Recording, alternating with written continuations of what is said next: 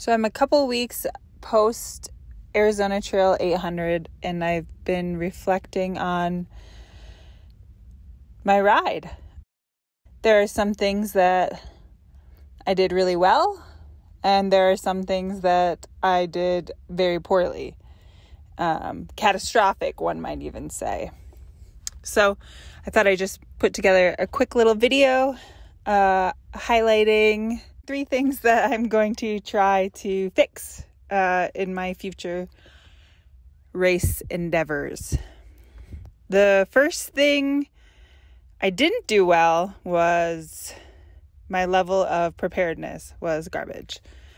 I was a chaos person in the weeks leading up to the race. In fact, I had been a chaos person pretty much from the day I finished the Colorado Trail race until the day I started the Arizona Trail race.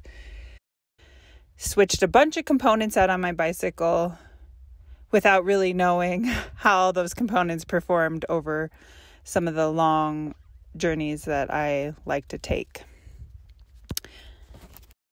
The second thing that I didn't do very well was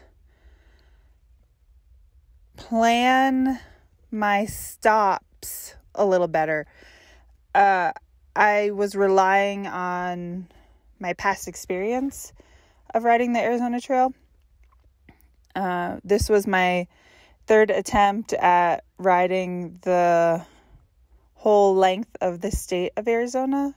In 2021, I raced the Arizona Trail 800 and was injured, so I was going quite a bit slower than I went this year, and that just had my stops planned out a little bit differently, and I was meeting some of my resupply points at different hours of the day, and sometimes things weren't open. So being a little more intentional about planning resupply is something I could have done better.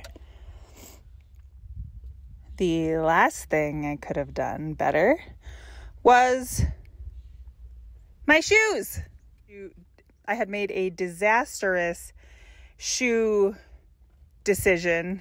I bought shoes that were affordable in a price range for me, but the blisters I had post-finish engulfed my entire pinky toe, and it made me walk very slow through the Grand Canyon. And you don't want to walk slow through the Grand Canyon because, let me tell you, that is very challenging. And having trouble putting any pressure on my pinky toes made me walk all funny, and that made my body hurt really bad. So footwear is the most important thing ever. If I could go back and do it again, I would wear almost any other shoe.